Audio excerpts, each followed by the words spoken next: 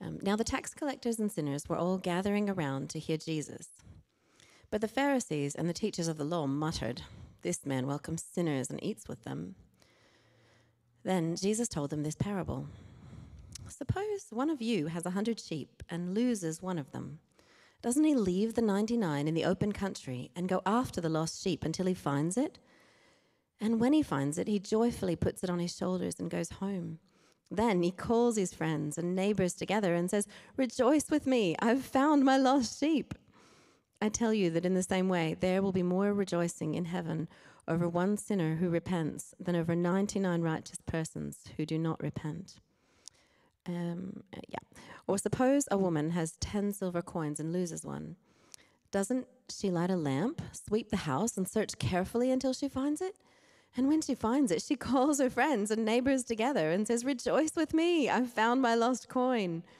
In the same way, I tell you, there is rejoicing in the presence of the angels of God over one sinner who repents. This is the word of the Lord.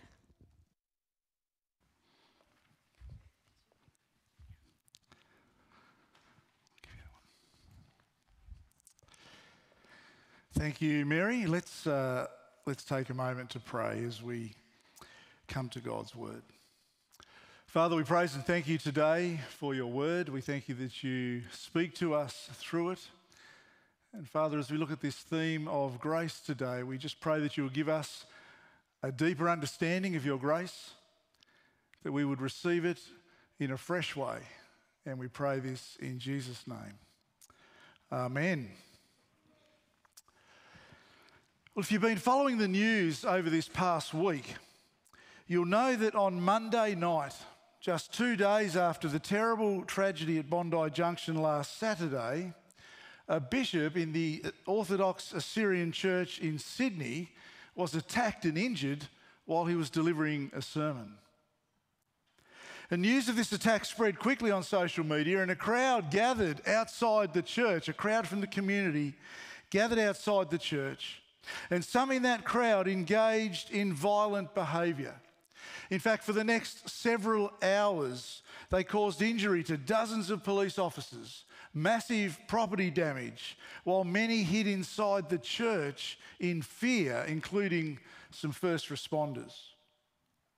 The church has unequivocally condemned this behaviour and called for calm and peace, as you would expect. But on Thursday, Bishop Mari Emanuel spoke publicly for the first time from his hospital bed. And after assuring everyone that he was doing well and in fact recovering quite quickly, he addressed his church members and followers, whom he calls his beloved faithfuls. It's a rather endearing term, isn't it? He recorded a message, and in that message, he gave this piece of advice for all his beloved faithfuls. He said, "I need you to act Christ-like. The Lord Jesus never taught us to fight. The Lord Jesus never taught us to retaliate. The Lord Jesus never said to us an eye for an eye and a tooth for a tooth. The Lord Jesus said never said return evil with evil, but return evil with good." He said, above all, we are Christians and we need to act like it. And then he had a message for his attacker, for the 16-year-old young man that attacked him. And here's what he said: "I forgive whoever has done this act. And I say to him, you are my son. I love you, and I will always pray for you. And whoever sent you to do this, I forgive them as well, in Jesus' mighty name." And then he said this to him: "May the Lord Jesus forgive you. May the Lord Jesus bless you and show you the way, my dear son." What a powerful example of grace. Now, I don't know much about this bishop or the church, but this week he has responded from a grace-filled heart. And friends, over the next 2 weeks, we're going to consider our own hearts and lives and ask the question, do we reflect the grace of God to others. And today, our theme is a grace-filled heart, and next week we'll look at grace-filled lives. So I'd love you to have your Bible open, to have that passage that Mary just read to us in Luke chapter 15, to have that open in front of you as we begin by looking at the grace-filled heart of Jesus. Luke chapter 15, verses 1 to 10. Beginning in verse 1. We read, "Now the tax collectors and sinners were all gathering around to hear Jesus." Now before we keep reading, we need to stop right here for a moment. Tax collectors and sinners were drawn to Jesus. They wanted to hear his teaching. Does that strike you? I mean, if we're somewhat familiar with the Gospels and with the life of Jesus, then of course it doesn't really surprise us at all. But let's not forget who these people are. Tax collectors were some of the most hated and despised people in society at this time. They weren't trusted, and for good reason. I wonder who you would consider to be the least trustworthy people in our society today. Well, in 2022, the Governance Institute of Australia conducted a survey on ethics to find out which occupations Australians consider to be the most trustworthy and the least trustworthy. Now, of no great surprise, nurses and emergency services, fire and ambulance were the top three most trusted professions in Australia. Do you want to see who the least trustworthy were? You can probably guess. I'm not sure if you can read that on the screen there, but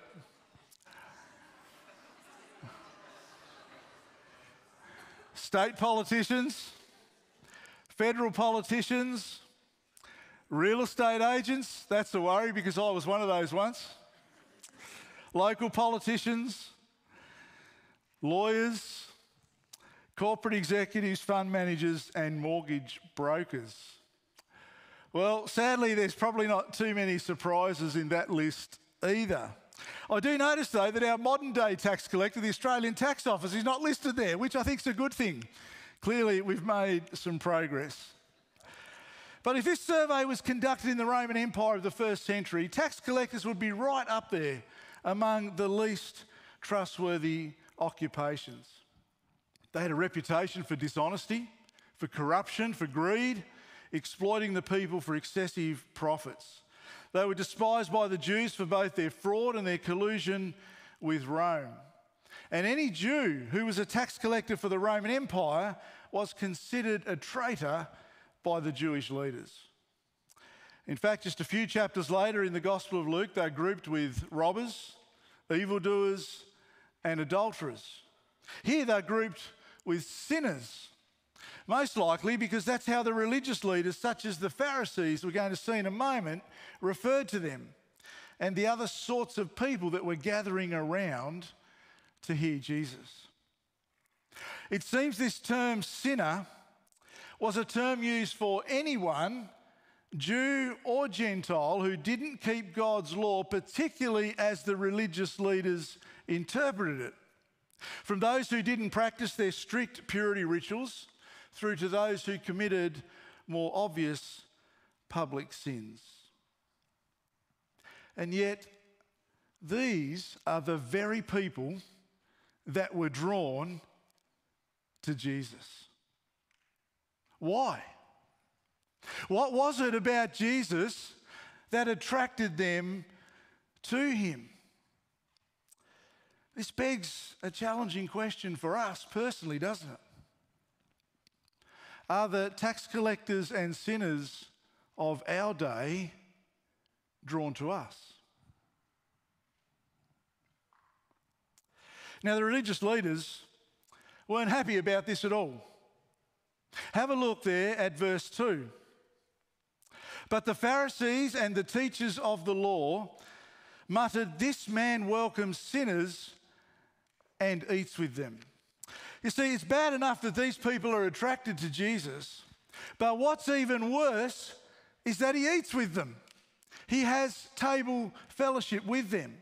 To the Pharisees, this is scandalous. They wouldn't do this.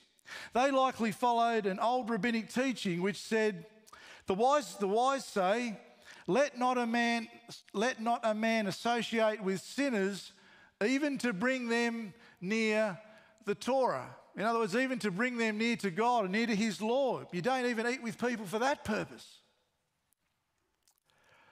In Eastern cultures back then, and still today, table fellowship is a big deal. It implies mutual acceptance. As one commentator puts it, meals become a means of establishing clear boundaries that showed who was in and who was out. And the tax collectors and sinners are not keeping God's law, and so as far as the Pharisees, they're out. And you certainly don't eat with them. Another commentator helps us understand what a big deal this was. The words will come up on the screen. He says, no act, apart from participation in the actual sinful deeds of the guests, could have broken the wall of separation more dramatically. And it's possible that Jesus himself was at times not just the guest, but even the host of the meal. This may be what the Pharisees are implying when they mutter that he welcomes or receives sinners. And that's even more scandalous, because to invite someone to be a guest at a meal was to honour them. So why would Jesus do this? Why would he be associating himself with such people? The Pharisees, in fact, are probably implying here that because Jesus associates with them, he's no different to them. He's no better than they are. And so why would he make himself vulnerable to such accusation and put his reputation at risk? Well, he goes on to tell 3 parables to defend his actions. And today we're just going to look at the first 2, the parables of the lost sheep and the lost coin. First, the lost sheep there in verses 3 to 7. Now remember, as we look at these, that both the Pharisees and the tax collectors and sinners are listening to what Jesus is about to say. Come with me to verse 3. Then Jesus told them this parable. Suppose one of you has 100 sheep and loses one of them. Doesn't he leave the 99 in the open country and go after the lost sheep until he finds it? What's the answer that Jesus anticipates here? Of course he does.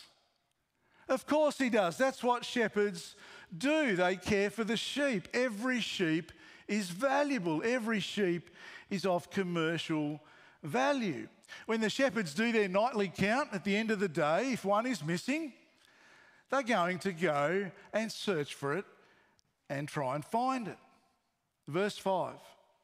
And when he finds it, he joyfully puts it on his shoulders and goes home. Then he calls his friends and neighbours together and says, rejoice with me, I have found my lost sheep. Has anyone carried a sheep on their shoulders before? Yes. This is amazing me. I expected at all 3 services today to get a no. I've got a yes at every single service. That's impressive. Apparently these sheep can weigh up to 30 kilograms. Now that's quite some weight to have hanging around your neck, isn't it? But how does the shepherd respond when he finds the sheep and he knows he's got to put it on his shoulders and carry it home? He rejoices.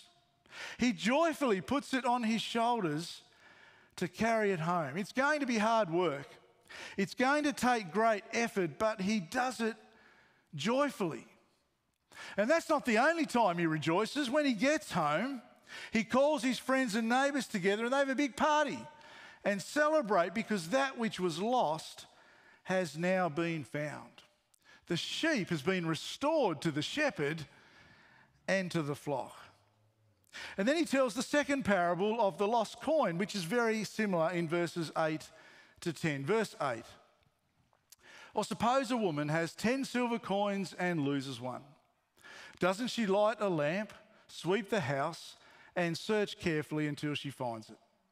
And when she finds it, she calls her friends and neighbours together and says, "Rejoice with me, I have found my lost coin." Now, this lost silver coin is worth about a day's wages. And this woman is likely to be poor, possibly living in a small one-room hut. If she's married, it's possible that the 10 silver coins are the dowry that she brought into the marriage, and if that's the case, that's all that belongs to her. Even if the marriage ends, that is all that she owns.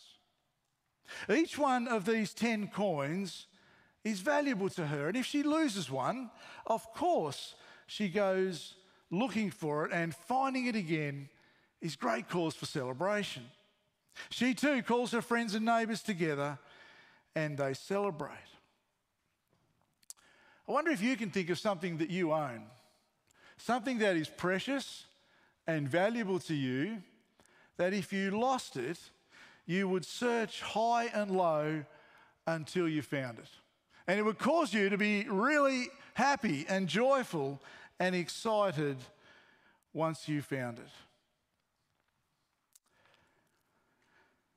And then at the end of each of these parables, Jesus gives the punchline.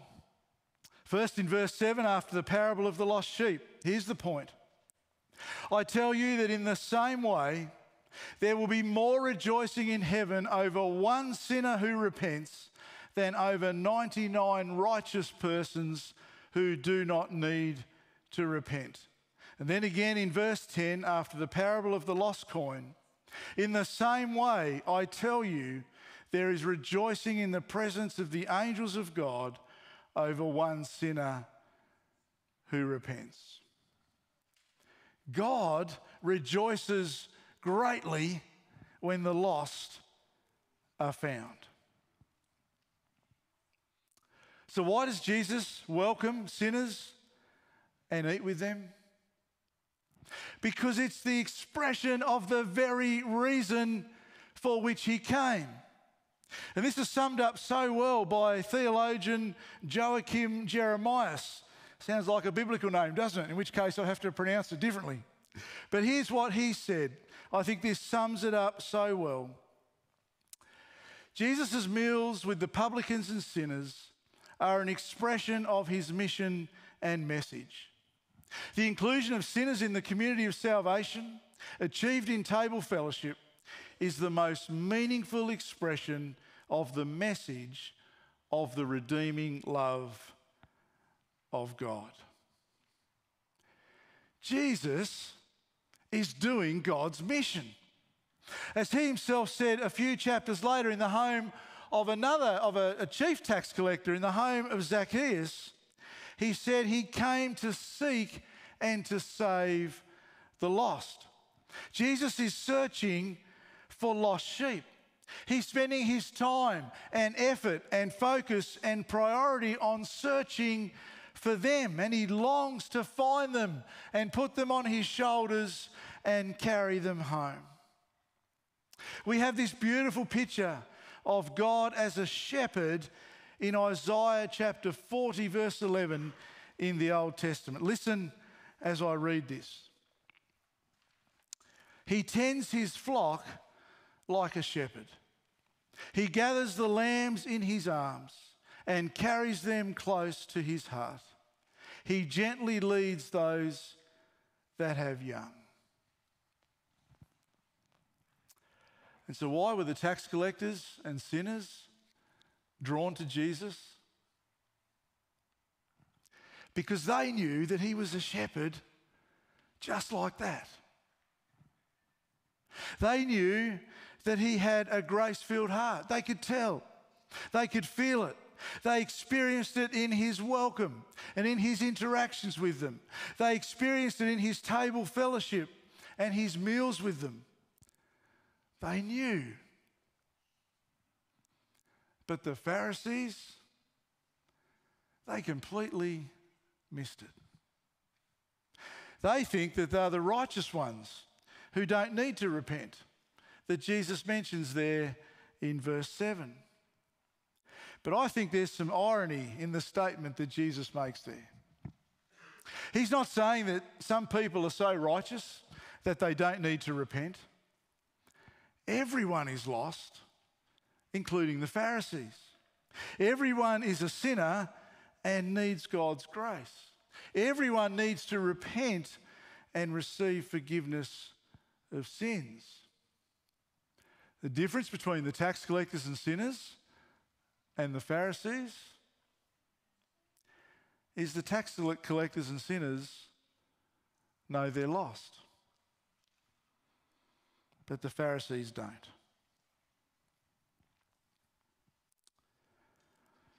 So how about you? And how about me? And how about us as a church community? Are our hearts full of grace for the lost like the heart of Jesus? Do we value and seek out the lost like God does? Do we rejoice and celebrate when the lost are found? Or are we more like the Pharisees?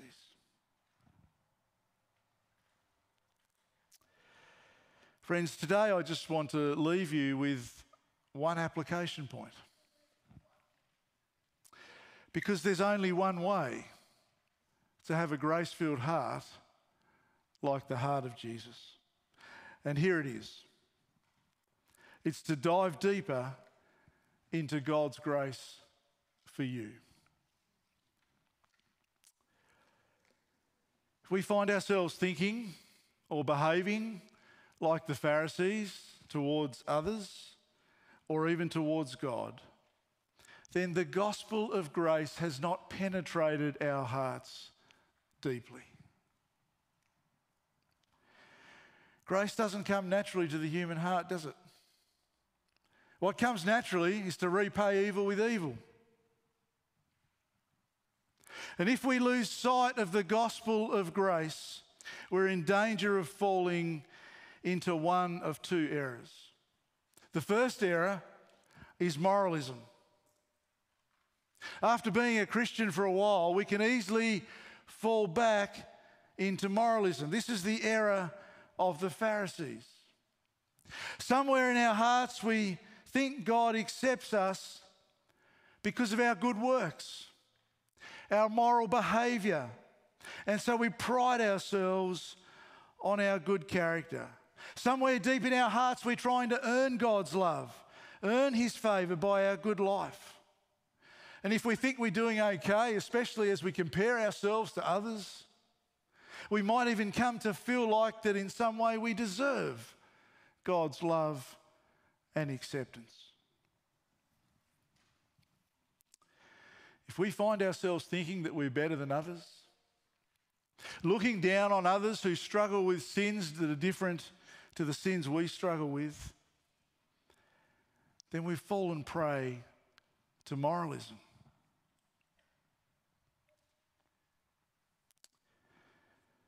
The second error that we can fall prey to is what Dietrich Bonhoeffer calls cheap grace. Dietrich Bonhoeffer was a theologian and church leader that lived during the time of the Second World War.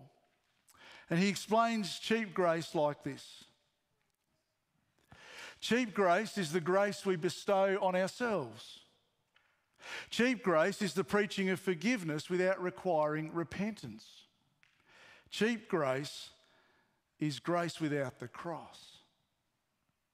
And friends, if our view of grace is cheap grace, then it's not really grace at all, because it means that we don't take sin seriously, that we think it's no big deal. Bishop Emmanuel, in extending grace to the man who attacked him, is not in any way diminishing or dismissing the wrong that was done to him. True grace means we take sin seriously. Cheap grace means we think to ourselves, I know I shouldn't sin, but it'll be okay. If I just say sorry afterwards, God will forgive me. That's what I used to think when I was a lot younger. I used to have this mindset of cheap grace. I didn't understand true repentance. But friends, true grace, God's grace, is costly grace. Yes, it's offered to us freely. We can't earn it, and we certainly don't deserve it, but it's not cheap. It cost him everything. It came at great cost, at infinite cost. Jesus is the shepherd that ultimately laid down his life for the sheep. Isaiah chapter 53 verse 6. We all like sheep have gone astray. Each of us has turned to our own way, and the Lord has laid on him the iniquity of us all. Friends, diving deeply into God's grace for us means taking our sin seriously, facing it honestly, and repenting of it regularly. Diving deeply into God's grace for us means trusting and rejoicing in God's gifts of forgiveness and new life. And diving deeply into God's grace for us means that we desire to live a moral life, a life that pleases God, not to earn his love and acceptance, but because he's already accepted, because he already loves us and has already accepted us in Christ. And we seek to please him in grateful response, in grateful thanks for his love and acceptance of us in Jesus.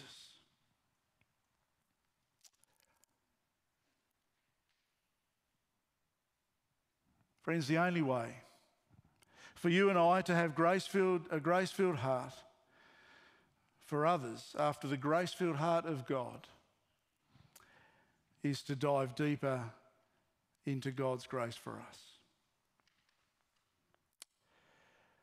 On February 21, 2018, at the age of 99, the great evangelist Billy Graham died. Some of you here tonight might not know who Billy Graham is or a lot about him, particularly those of you who are younger. But Billy Graham dedicated his life to proclaiming the good news of the love and grace of God in Jesus Christ all across the world. He preached in 85 countries on 6 continents, with the largest crowd being this one, in Seoul, in South Korea in 1973, with an estimated 1.1 million people in attendance. In fact, he still holds the record for the largest crowd ever to fill the MCG, the Melbourne Cricket Ground, in 1959, estimated to be 140,000 people within those grounds. I watched his funeral service, which was live streamed online. And of course, many people, including his family members, shared stories of their relationship with him and their memories of him. And one of his daughters, by the name of Ruth, in fact the same name as his wife, shared a story about her father. And I want to show you that story on video now. Check out the screens. But I have my own Billy Graham story, so I'm going to tell you that one. And I've told it many times, and some of you have maybe heard it many times. But it bears repeating because, to me, it speaks to the essence of who my father was and is. After 21 years, my marriage ended in divorce. I was devastated. I floundered. I did a lot wrong. The rug was pulled out from under me. My family thought it'd be a good idea for me to move away, to get a fresh start somewhere else. So I decided to live near my older sister and her family, and near a good church. The pastor of that church introduced me to a handsome widower, and we began to date fast and furiously. My children didn't like him, but I thought, they were almost grown. They didn't know they couldn't tell me what to do. I knew what was best for my life. My mother called me from Seattle. My father called me from Tokyo. They said, honey, why don't you slow down? Let us wait to get to know this man. They had never been a single parent. They had never been divorced. What did they know? So being stubborn, willful, and sinful, I married this man on New Year's Eve. And within 24 hours, I knew I'd made a terrible mistake. After 5 weeks, I fled. I was afraid of him. What was I going to do? I wanted to go talk to my mother and my father. It was a 2-day drive. Questions swirled in my mind. What was I going to say to Daddy? What was I going to say to Mother? What was I going to say to my children? I'd been such a failure. What were they going to say to me? We're tired of fooling with you. We told you not to do it. You've embarrassed us. And let me tell you, you women will understand you don't want to embarrass your father. You really don't want to embarrass Billy Graham. And many of you know that we live on the side of a mountain.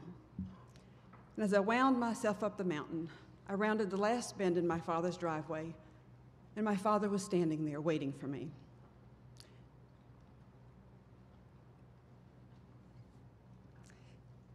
As I got out of the car, he wrapped his arms around me and he said, welcome home. There was no shame, there was no blame, there was no condemnation, just unconditional love. And my father was not God, but he showed me what God was like that day. When we come to God with our sin, our brokenness, our failure, our pain, and our hurt, God says, welcome home. And that invitation is open for you. Thank you, and God bless you.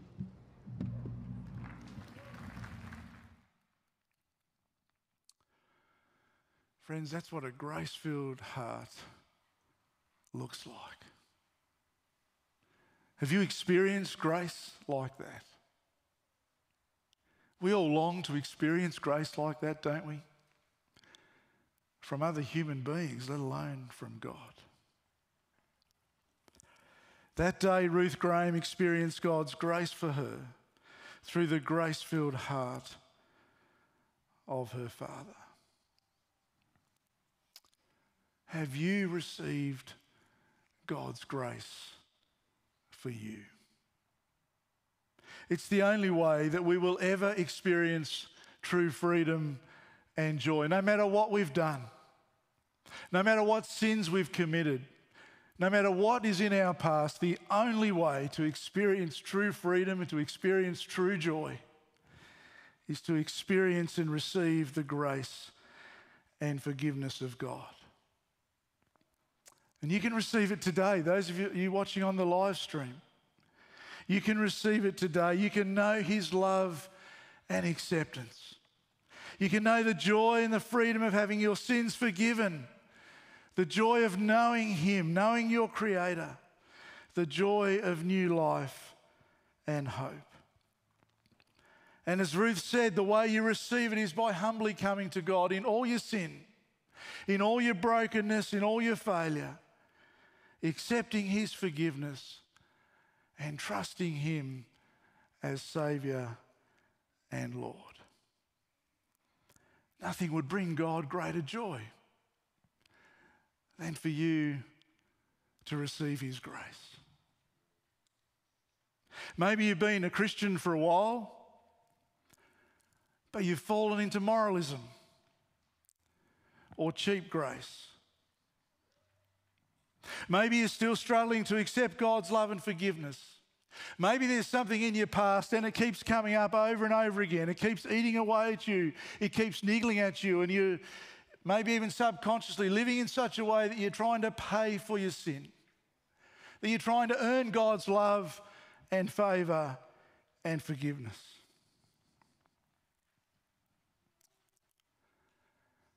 Friends, God is standing at the top of his driveway. He's waiting there with arms open wide, waiting for you to come to him, waiting to welcome you home. Will you come?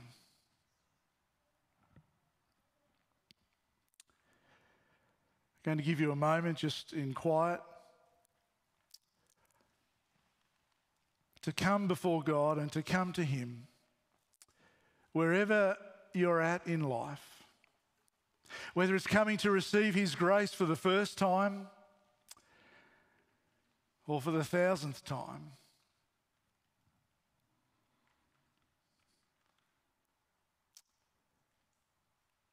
I'll give you a moment to respond in your heart and to run into the arms of your grace-filled Father.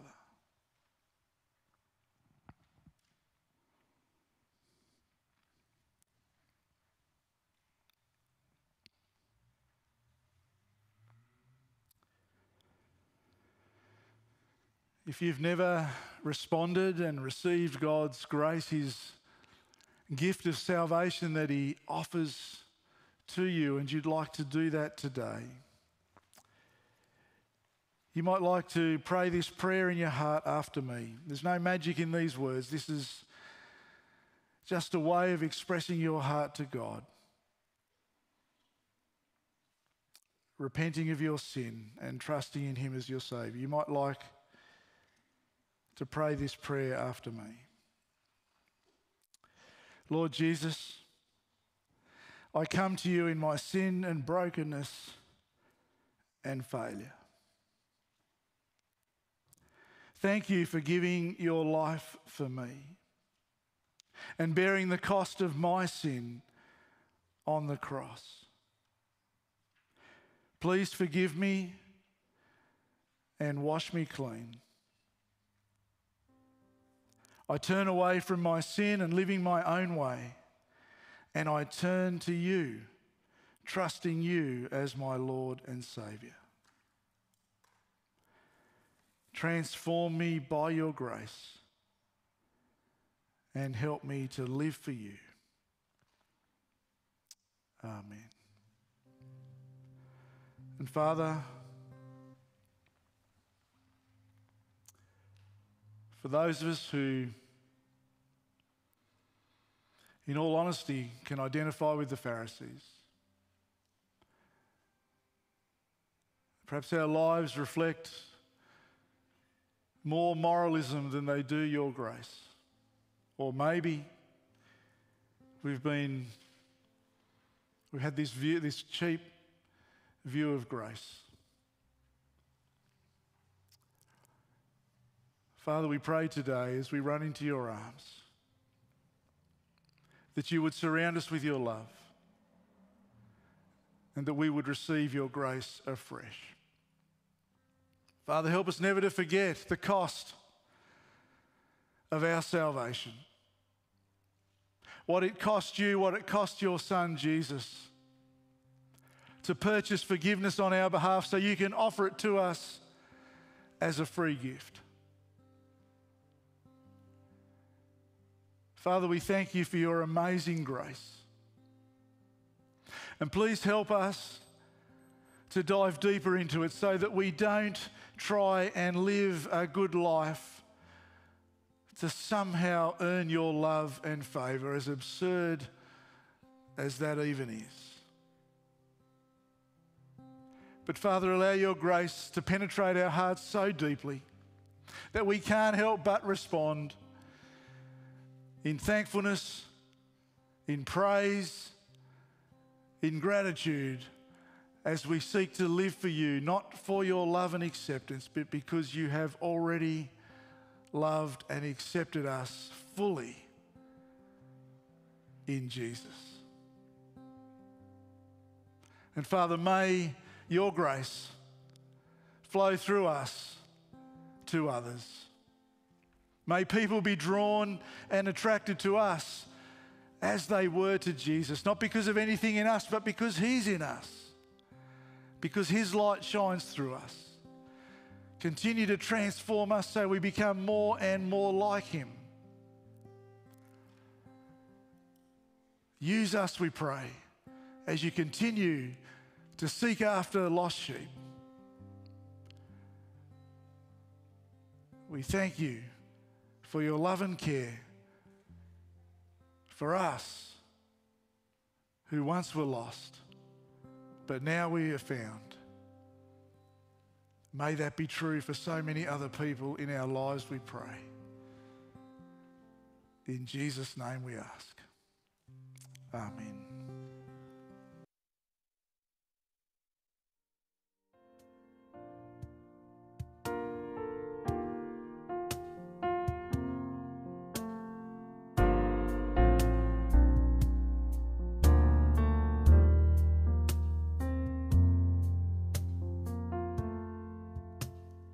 Jesus promised Savior, humble servant King, fill my heart with wonder, joyous praise I bring, the blessed and only ruler, Lord of everything. With all my heart I love you, my soul to you will sing.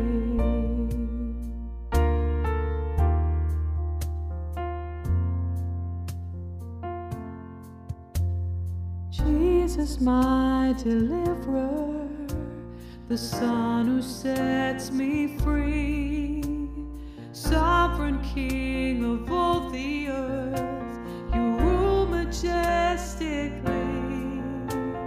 Miracles and wonders, your mighty acts I see.